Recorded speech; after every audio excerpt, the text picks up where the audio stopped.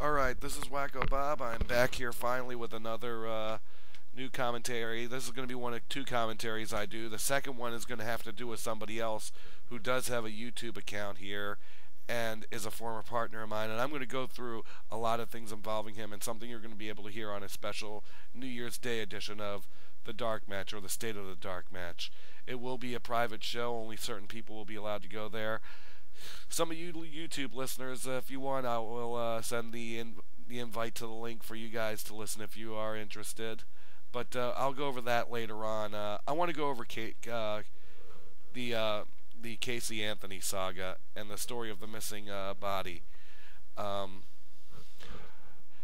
a lot has gone on, with this, and I've done a lot of shows on Casey Anthony and the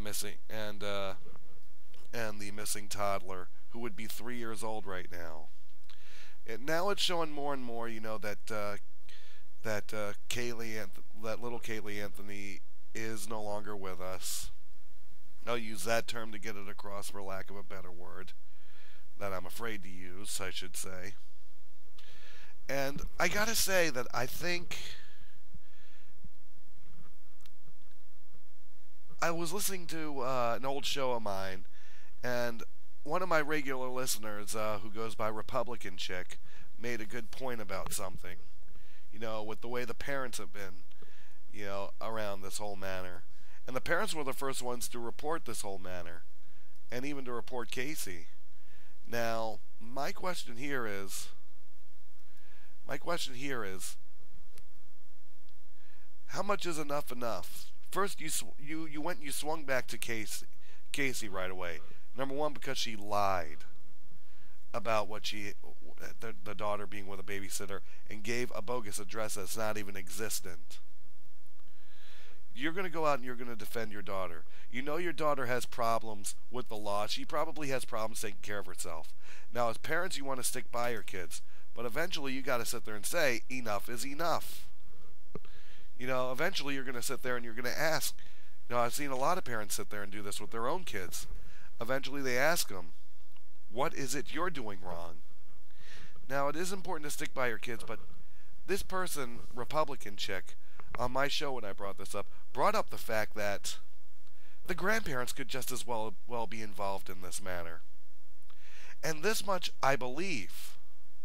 I believe this wholeheartedly, that the possibility is there that she could have been, that the parents could be behind something. And when you look at the fact that the body was found just that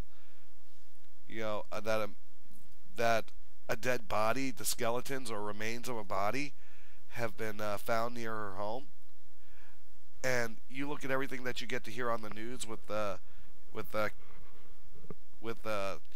Casey Anthony getting all the defense in the world from her parents, doesn't this make you think that they may possibly be involved in this? It's a lot to look at there. I'm not going to spend too much time going over it, but when I heard Republican Chick say that, I thought that could be true.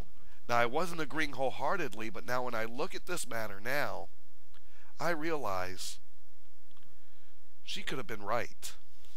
It's sad when you got to say something like that, and families have got to be put through the test like that to be likely suspects, but things are not adding up right.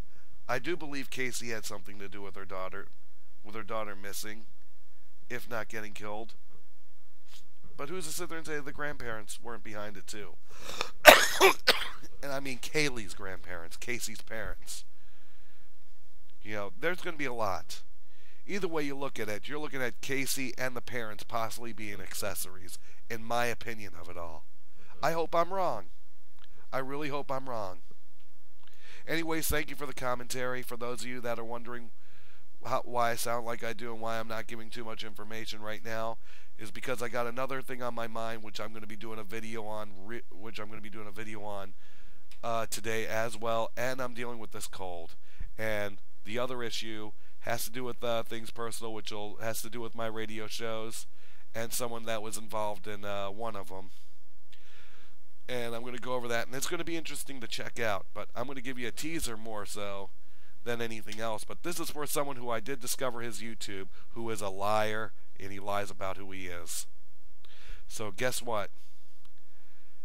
It's all up to you, Mr. James Young. You're already lying and trying to connive your way through something, but it ain't gonna work.